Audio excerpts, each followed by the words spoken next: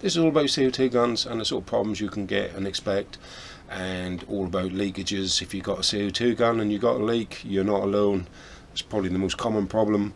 So if you want to fix that, keep watching this video.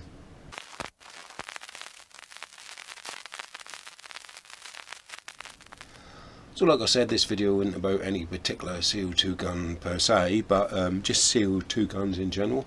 And out of all the types of air guns, if you're going to get a problem, a CO2 gun is probably the one you're likely to get it with. And that problem would probably be leaking gas. So all types of different guns. I'm just going to show you some basic ones here. This is a BB gun, basically. Shoots plastic pellets, 6mm. Not only is this a magazine where you put the ammo, it's also got the CO2 cartridge in.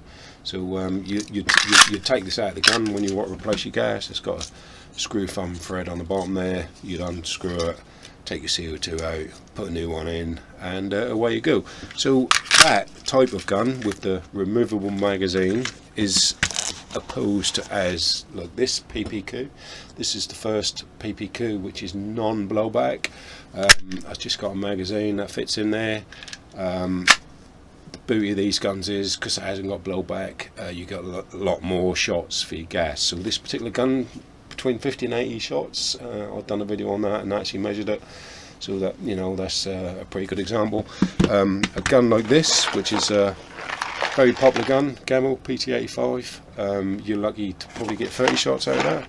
But with blowback guns, the beauty of them is they're just great fun.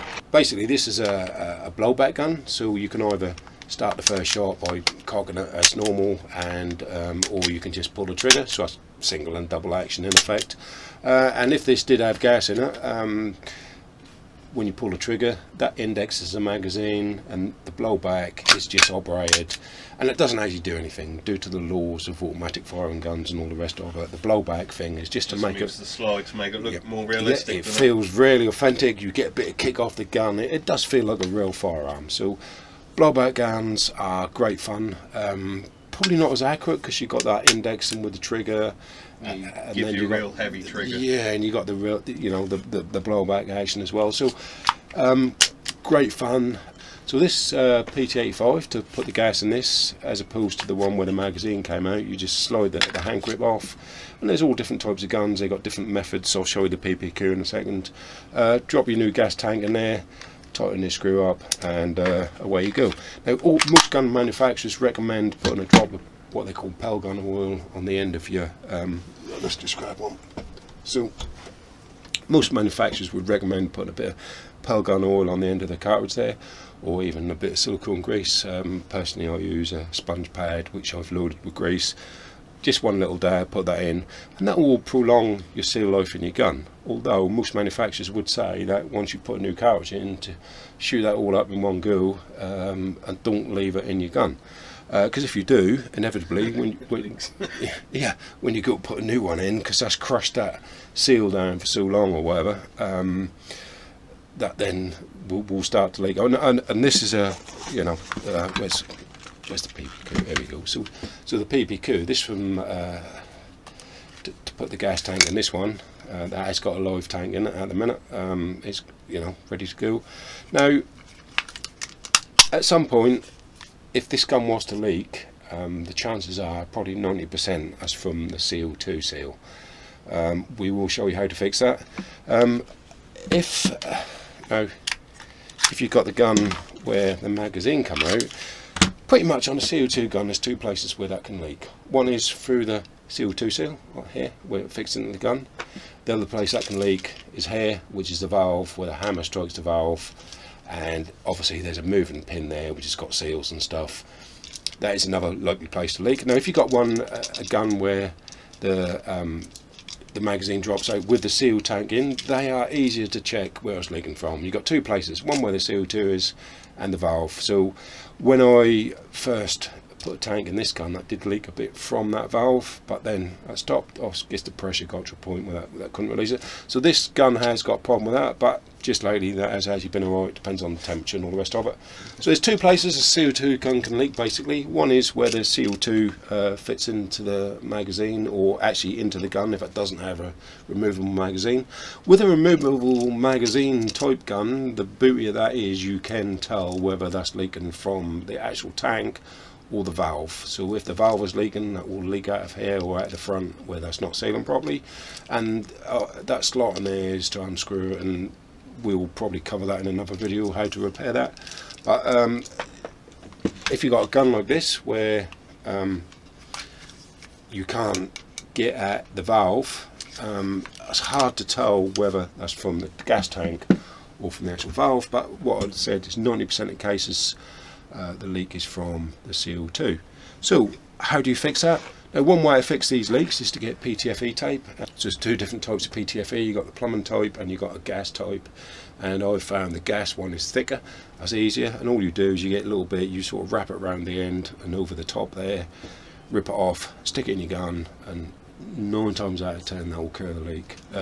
If your gun is still leaking, then that's possibly coming out the valve, and unless you've got one of these removable magazine types, that's not easy to determine where the leak is actually coming from.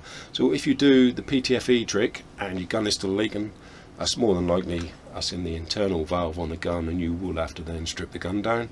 So again, a beauty of this type of mag, a lot easier to work on. You can tell where the leak is coming from. So that's one advantage of this type of gun that has a removable mag.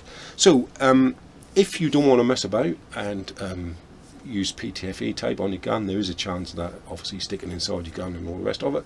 There is a company called shootfish.co.uk related to this channel, and we've come up with a sort of instant fix for the leak out of the gas bottle. And what it is, has these rubber seals. They are 3D printed from TPU flexible material. That's my own design. We put a lot of R&D into this. There has been a lot of R&D. There's a reason why we come up with it, is because we had we had enough of our CO2s going wrong. So it's basically, that's a little rubber cap. All that does, slips over the end of the CO2. You then load it into your gun, whether that's that type or this type. Let's see if there's one in there. This one didn't have one in, did it? So what I'll do, I'll just show you putting it in the gun. Now another thing, that gun actually does leak if you don't use one. Yeah. Now another thing is, again, we're not saying you got to have these, but the PTFE will do it. But this is so much easier. These are reusable. I would say 2-3 times possibly. They'll look a lot different once you pull them out, because they'll form to the seal. Yeah, and if you've got any gas left in your tank, when you release it, that will freeze the rubber, and if you try and put that back in your gun too quick, that will crack rather than seal. So you need to let that get back to room temperature. So what you would then do, you drop that in your gun, and also most manufacturers will tell you to not leave the gas. Now I've done that up and I didn't even hear a psst. That was slight, but I knew when you hit it. I didn't even hear it, so I've tightened up the sort of normal. And don't overdo it. If you but really don't give you the big hiss that you expect filling one up without it. No. Sometimes obviously when I was prototyping these things, if that thickness has to be just right, because otherwise the tank won't puncture. So we'll just test. Wow, that definitely punctured. Hang on, I've overloaded my audio.